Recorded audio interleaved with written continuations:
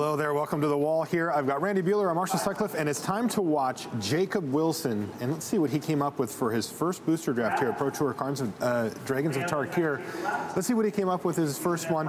You can see Jacob is taking a look at his opening pack. It's a little hard to see there for us. I did see Anticipate in there. That's a card I like. And has he pulled forward his main pick yet? I can't really see these cards. There you go. And it looks like he's opened Dragon Lord Ojutai here, Randy. So one of the Elder Dragons, and not a difficult decision here for a player. He is going to just windmill slam Dragon Lord Ojutai. Now the question is, can he actually be blue-white or can he splash it? Now blue-white's a viable deck. I've played it a few times already in the format. I think blue-white's a great deck. And I think it is too. This is a format that lends itself to two-color decks. Like your goal is to find a two-color deck that isn't being drafted near you and then to draft that. So he certainly would like to be blue-white. What he really wants to do is read the pack. Sandcrafter Mage is a fine pick here. Yeah. I mean, Ruthless Deathfang, if he was blue-black, would be awesome. It's spectacular in the Exploit deck, but he'd rather be blue-white now, so he's going to look at the Sandcrafter Mage, I would think. Looks like he's got a Silumgar Butcher on his eye there, too. He seems to have pulled that up to the front, too. It's a good pack for the Exploit deck, blue-black Exploit deck, which I think coming in, you said this in the open, is one of the decks that people know is super powerful and would love to be able to draft. Yeah, it's sort of one of the more obvious decks, I think. If you look at the format from a big picture, that deck just sort of forms itself. Yeah. It gets a lot of help from the Fate Reforged pack as well. Yeah, and when you get it, it's great. That's right. But you're often competing for multiple people in the draft for it as well. So there's an Encase in Ice and an Atarka Ifrit. Atarka Ifrit, I think, one of the more underrated cards coming in here, Randy. Though moving into red for Jacob Wilson is not really what he wants to be doing. No, this is a disappointing pack for him for sure. Yeah, this pack is really a bummer for him. It looks like he's considering taking Encase in Ice as a powerful sideboard option. I like that pick, actually. I mean, he wants to be able to stay in blue-white if he at all can. That's a perfectly reasonable, only a sideboard card, but that works. So Lightwalker in this pack. More toys for the Exploit deck that he's not really in. There's that other Silumgar Butcher. You see him move that to the front. He's kind of wondering, is it too late to move in? Yeah, there's also a Gadul Lurker sitting back there, which is a serviceable card. Yeah, I think Lightwalker's probably better for blue-white than that. Do you like Lightwalker better? I do. I feel like, especially he's already got a Sandcrafter Mage. Like turn 2 Lightwalker into turn 3 Sandcrafter Mage is just a great opening. Yeah, that's going to be one of those. But he goes Gadul Lurker, so. I think Gadul Lurker stands better on its own. Fair. Lightwalker's a bit of a combo card. Spellfist is solid. The blue-white deck really wants to be spell-focused if it all can. So getting something like the elusive Spellfist is nice. Surge of Righteousness, another reasonable sideboard card. Yeah, I think I like picking up a Spellfist here for Jacob. It's a solid card. Like you said, it can be a spell-based deck, especially abusing rebound spells to get multiple triggers on cards like that. Now, it looks like Jacob decided to take the sideboard card there, though. It is the more powerful card. It's just only going to come up in a couple of matchups. Yeah. Now, the real thing that's going on here, I think, for Jacob is trying to understand, are my colors open? I really feel like more than any format in recent memory, this draft format is about reading signals, about getting into the color, especially, remember all those Fate Reforged rares that we were all so excited to open a couple of months ago, right? Now people actually pass the good ones when they're not in their color. So it's nice to get into an underdrafted color so you can get the synergies out of dragons, but it's particularly nice if you can get, 3-4 cracks at a Fate Reforged rare. These packs have been very disappointing, though. He took Mystic Meditation in that last one. Anticipate is reasonable here. Yeah, I was talking about the last pick. pick. A Strong Arm Monk, too. The last pick was a real nothing. This one he's going to get a Strong Arm Monk or a Anticipate, which are both solid, very solid pickups. Yeah, I see the Anticipate in the front of the deck. Strong Arm Monk is really good. I mean, it is 5 mana, but if you've got the sort of blue-white aggressive deck with all the rebound spells, so powerful. He went to Anticipate. Yeah, he went in for Anticipate. I think he thinks himself a little bit more in a controlling route. One of the cards that I think that, wow, the Silumgar Butcher's there. One of the cards that I think that Jacob's really going to be looking for out of the next pack is a Student of Ojutai. I think he's going to want to pick up a few of those if he can. It goes really well in this blue-white deck. and Territorial Rock. So sticking to his guns. Silumgar Butcher just floats. Yeah. Yeah, we just watched Huey's draft, and he identified black as an underdrafted color, and you can see how he got paid off, right? That's right. People are sticking to their lanes, and so if you read the signals right, if you're Billy Jensen, get into black, get past late butchers. Yeah, Jacob Wilson sticking very much. I mean, the payoff is quite big for him. He can get hooked up in this next pack, and Dragon Lord Ojutai is one of the biggest bombs that he can get. And there's a Ruthless Death Fang and we still saw floating around. Gets all the way to Huey. Yeah, oh, he doesn't take it here? No. Oh, that's interesting. I would probably speculate and take it, not to try to move into blue-black. That ship has sailed, I think, for Jacob, but you can splash it if you pick up a couple of dual lands out of the Fate Reforged pack, and it's decent. Not that he can really do much with it here. Yeah, Durger Nemesis is one that's unlikely to make the cut, but always possible if it comes to it. Yeah, it's interesting. I think that Jacob knows the most open color in his seat was black. But he started with Ojutai. I mean, look at there's a Dutiful Attendant still in the pack here. By far the most open color. We knew that from, if you watch Jensen's draft, that was pretty clear. You can kind of see it here too. Yeah, another Negate. He's picked up 2 of those. Negate seems to have moved up on people's list a little bit as far as main deck playability. I think the first one is pretty good in this format, where traditionally it was maybe borderline. Wow, the white really isn't super open here. No. I mean, he didn't want to give up on Dragon Lord Ojutai, and it's hard to blame him for that. But that Sandcrafter Mage was a second pick, and after that, he got what? Surge of Righteousness. And Territorial Rock. Yeah. That's it. White is not... I mean, the Strong Arm Monk did come through. It did, but he didn't take it.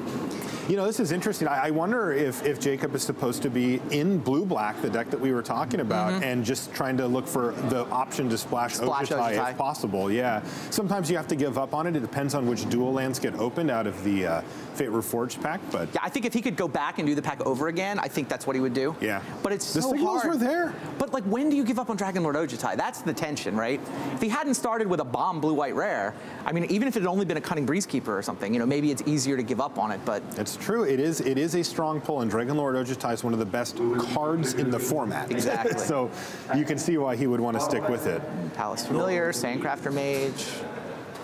Oh. Ooh, and a Sunscorch Regent here. Not giving up on white now. Yeah, so his willingness to stick with white looks like it's going to be rewarded with the Sunscorch Regent, which is a really powerful card. Completely convinced. Oh, It is double white. If he takes something else, I'll freak. I agree. But I mean, he's still shuffling. He's looking at 3 WW. It is double color. Just think that if he wanted to move off of white, he would have done it.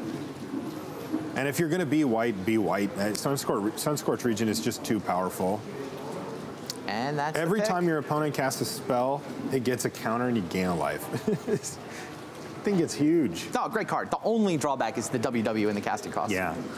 All right, so if we're Jacob Wilson, dragons. We are fully committed at this point, and we're basically at the mercy of the packs here. He is blue-white and unwilling to move from that, so whatever he gets, he gets. Scale Blessing is a little tricky to set up, but can be a good trick. Sandstorm Charger is solid. That might actually be my pick here. Oh, Zephyr Scribe. I'd take Zephyr Scribe, I think, out of this pack. I didn't notice that the first trip through. Yeah. And you're not remotely tempted by a green dragon, right? I'm not by that one. Yeah, I think Zephyr Scribe, but you could certainly make a case for Sandstorm Charger. They're both very solid cards. And he goes with the Zephyr Scribe. Zephyr Charger, of course, is a looter, but it costs blue to do it, and turns out that's a pretty big cost. And there's another one, as well as a Lightwalker and an Ojutai's Command. That's pretty good. Ojutai's Command, pretty nice and limited, does good work. It'll be a really good pickup here for Jacob. Evolving Wilds also relevant. I would think it's Ojutai's Command here. I think so too. It's interesting because, if nobody else is actual blue-white, you could consider floating it out there and see if it comes back. I don't think it's worth the risk in this case. I think you just take it. It's definitely better than the other options. It's better enough than the other options to worth just taking it, but that's pretty nice. Picks up a little blue-white rare there. Yeah, the peaks on his deck are quite high at the moment. The valleys are a little low. There's an anticipation. Oh, jeez. Well, think about what happened. I am the student of Ojutai. I would think Pacifism over Pacifism, it does get taken over it, but Student of Ojutai is the one I mentioned coming into this pack, and that's a card that Jacob is really going to be keen to pick up a copy or two of if he can. But of course, Pacifism being one of the better removal spells in the format, he's going to have to take that here. Getting hooked up in white, though. Yeah, well, he didn't pass any of it. It's true. And we actually, if you were here earlier this morning, we watched Jensen's draft. Jensen first picked Anafenza, so he wanted to go white, but there was no white getting through him. Oh, geez, here's Cunning Breezekeeper. Cunning's Breeze Dancer? Breeze Dancer, sorry. Lots of good stuff for him. Even a Gurmag Drowner, which is definitely something he'd like to have probably just one copy of. I don't think he wants to load up on those. He's not going to be finding too many things that he wants to sacrifice in a deck like this. Has he already got his dragon? He's not interested in another one? Breeze Dancer hits so hard. Breeze Dancer hits really hard. It's great at closing out the game. He's going Enduring Victory. And I think what did he take, Enduring Victory? Yeah, I think part of that is the thinking blue-white doesn't have access to a lot of removal spells. That's right. So you're not in a removal color getting access to the ability to destroy an attack. And it's an attacker or a blocker, so it's pretty much going to kill just about anything you care to kill. And the bolster could be relevant too. Yeah, it's a real card. I like Gurmag Drowner here, though. Radiant Purge is also sitting there, and in this limited format, it actually doesn't do that much work. Would have been pretty good with pawns around, but I like the Drowner here. We may see some of that in Constructed. Yeah, where you can still play with cons. That's right. Not in this timeline though. No. All right, another Gadul Lurker here, and another Enduring Victory. Now, the first one is really nice to scratch off the list. The second one starts to get a little clunky. They are 5 mana. They are 5 mana. Hold a bunch. Now, Gadul Lurker, though, you know, right now Jacob Wilson's deck looks a little bit disheveled. It's like, well, am I Gadul Lurkering and trying to kind of get you and tempo you out, or am I the Enduring Victory deck that's kind of trying to sit back and wait for my dragons to show up? And well, that answered that question. Jacob Wilson preferring to be in a more controlling seat here. Wow, lots of blue cards, although none of them too good. Monastery Loremaster is solid, though. I think the first one of those is something that you're pretty keen to pick up. Yeah, fills the curve as a megamorph. Yeah. The ability, if the game goes long, the ability can kick in. Yeah. I mean, I feel like there is a version of the blue-white deck that's happy to get an Ojutai's Breath there. Jacob doesn't really have that version of the deck. Yeah, I think it's the version that takes the Gadul Lurker instead of the Enduring. So. And takes the Light Walker. That's and, right. You know, you can build an aggressive blue-white, but you kind of have to get everything to come together just right. Yeah. Right? You've only got, 12, 14 creatures in your deck, so you got to get a creature and you got to get the tricks. Yeah. It can be very good when it all comes together, but it's risky. You want Ojutai Interceptor. You want the, the cheaper 2-time Pro Tour top 8 flyers. There's a Scale Blessing. Now, remember, he's already got a Mystic Meditation, and that card's already not that good. So he's going to not prioritize that kind of thing, yeah. And 1/3 blocks reasonably, can fly over if that's what he's looking for. Could just cut the Pinion Feast. It does kill a lot of his cards. Solid sideboard card against a deck like Jacob, so he's pretty happy to see, nobody show up with that. Oh, there's an Anticipate that came back. That's nice. That is very nice. He gave a little look at the Ancient Carp, but Anticipate's really great. And what did he get here? Drowner? He did. Yes. Wow, that's a nice pickup for him. There's no exploit player. There's no blue-black exploit deck anywhere at the table. It feels like everybody kind of avoided it. It was there. There was, Silumgar Butcher isn't one of the premium cards for it, but it's one that you play and one that you want. Well, the Butcher's wound up in Huey's deck. He's got double Butcher, but he's black-red. Okay. Does he have Dragon Fodders? He did not wind up. He has a couple Emissaries. Okay. Well, that pack was great for Jacob. Yeah. The first pack 2 dragons was good enough. Great, but he had enough, when you have enough dragons that you're passing dragons, you're like, I've already got 2 5-mana dragons. Not interested in this 6-mana Breeze Dancer. Yeah. It's a decent spot to be in. Yeah, no, this came out pretty well for him. Those territorial rocks aren't super powerful, but will do decent work in his deck, just holding him alive. And double Anticipate is going to mean that he's going to be finding those dragons a lot more often than somebody who doesn't get to run through, a third of their deck. Yeah, it also lets him maybe cut a land, get away with 17 land rather than 18. He doesn't have to worry about that. It's either a land or a spell, depending on what you happen to need. Just a great card. I love the 2 dragons he has, too. They're both 5 mana. Exactly. Yeah. Exactly. Yeah, it's funny. I was making the case for finding the underdrafted color and moving in, but Jacob shows you sometimes you cut a color effectively enough, past none of it, you get paid off in pack 2. That's true. Where I don't think he'll get paid off, though, is nobody's going to pass him a white bomb here. I would be shocked if he got some sort of Fate Reforged white bomb. All right, I was looking for a Sandstep Outcast, and he found one, but he also found Shuyun and Misfire Adept in this pack. Jeez. So this is a real powerhouse pack for him. Now, he can pay for Shuyun. Yes. I would think Shuyun is the pick here. Yes. Misfire Adept's very good, 3/3 giving things flying, but Double Strike is better than flying. Yeah, it's a little... Shuyun is also cheaper, 3 power for 3 versus 3 power for 4. It's a little awkward for him because he's really not a Shuyun deck. right? Like, he is very much trying to sit back and resolve bombs. He's not trying to attack and give things double strike, but Shuyun's so powerful that it still probably is the right pick you know here. what? Anticipate on turn 4 instead of turn 2. It's fine. There you go. Like, anticipate and activate is a great turn 4. Totally. Yeah. That's the thing, is that if you have a Shuyun in your opening hand, your deck is all of a sudden a beatdown deck. Exactly. All right, he does take Shuyun, and that brings us to Sage, Frostwalker. Yeah, there's a Whisk Away. Sandblast. And a Sandblast. I like the Sandblast here, though. He is already pretty stocked up on effects like this. Those are the 5-mana versions, though. That's Enduring right. Victory is just, the difference between 3 and 5 is huge. Sandblast is a cut above. I mean, Frostwalker and Jeskai Sage are solid as well.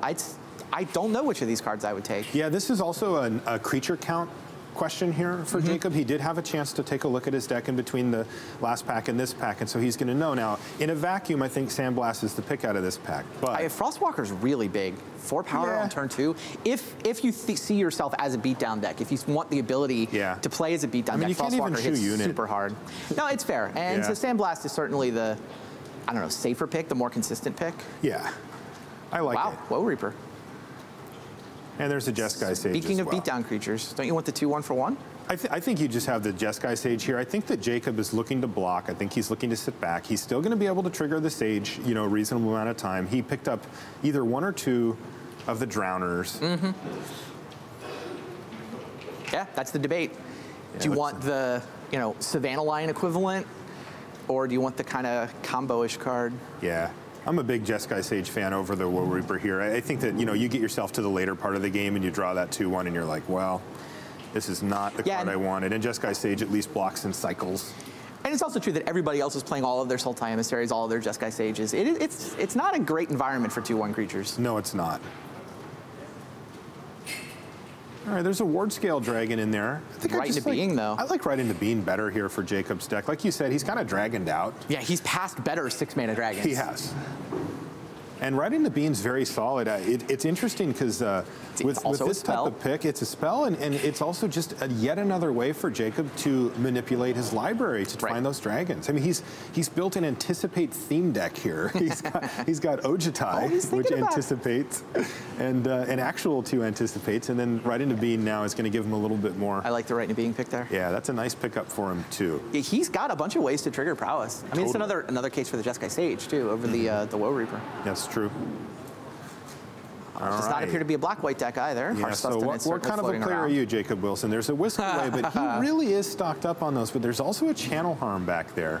If he wanted to go big, if he wanted that kind of big, unique effect, he could take it. Whisk Away is a much more solid card. But he's already got 2 Enduring, and he's got the Sandblast, excuse me, that he took a little bit. I'm taking Whisk Away there. Channel Harm. The 4th one's starting to get a little... You're going to leave 6 mana untapped against players this good? This wasn't me making a stand for it. Don't get it twisted. I'm not a big Channel Harm fan. Is there another Right into Being in the middle of that? Yes, there is. And I don't know why he's pulled that Rakshas's Disdain to the front, but I would be pulling that that Right into Being right to the front of that pack if I'm Jacob. Same. It hasn't even made it to the front. Doesn't have a counterspell. Wow, Rakshas's Disdain.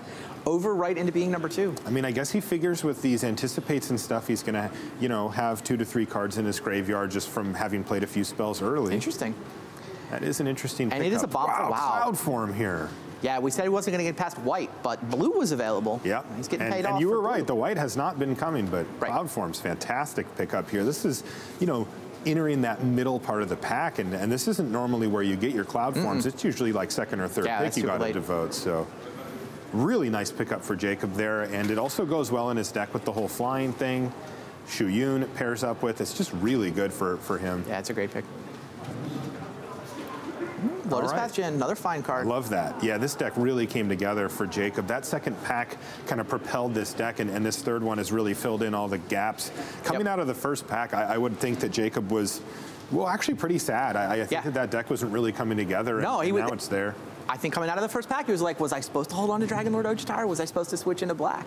It's like he got white out of pack 2, he's getting blue here out of pack 3. His deck seems fine. Yep. Good even. Oh, very good. Yeah, I think this deck's very good. He has finishers, he has removal, he has a decent curve, he has ways to get through his deck so that he's not going to just get, short on mana or just not be able to play creatures. This deck looks super good. He gets another Whisk Away here. He's kind of got an embarrassing number of when it attacks or blocks removal at this point. Right, wow, another Jeskai Sage. I was just thinking I would like another couple creatures in this deck. Agreed. Ideally another couple prowess creatures. Agreed. And how about a Jeskai Sage? It's a 2-drop, it's prowess, trades super effectively. Love the Jeskai Sage. Now his 2-slot feels, instead of being creature light, it feels about right now. Yeah, yeah. I mean, he could have got away without that. I mean, the Anticipates, obviously, he can do that on turn 2. But you'd rather, I think, build the board. So Jeskai Rune Mark. Or kill something you don't want to play against. Yeah. No taking dragons out of my hand. All right, Will of the Naga came back as well, and I think that that's a decent pickup for his deck. It gives him the ability to be a lot more proactive if he wants to. This, sort of plays into that Shu Yun role, where he can just get beat down with the Jeskai Sages and such. Yeah, not a card that I think you always start. No, you don't. If you're going to start it, it's in the blue-white beatdown deck, just like this one. Totally. Ojutai's Breath might be better, but wow, yeah, that deck really came together. That deck really came together. Those last 2 packs were great. Yeah, that was one of those scenarios where it really did feel kind of iffy coming out of the first pack. Second pack solidified him, and the third pack was not a disappointment for him either. Really hooked him up with the rest. So, yeah, nice work for Jacob there. I was worried. I won't lie. I was a little worried coming out of that first pack. I was thinking, he stuck to his guns, and I get it. Like, it's a dragon with feathers. You want to play it in your deck. Right. But I really wondered. But like you said, going one direction, no white cards. He got hooked up coming back the other way, and also was fortunate to open a white Yeah, and I think he knew bomb. that blue at least was open, right? He wasn't blue-black to take maximal advantage of what was coming from the right, but he was blue, and he got plenty in pack 3. Yeah, that's right. So great draft there from Jacob. So we're going to call it good here from the Tournament Center. For Randy Buehler, I'm Marshall Sutcliffe.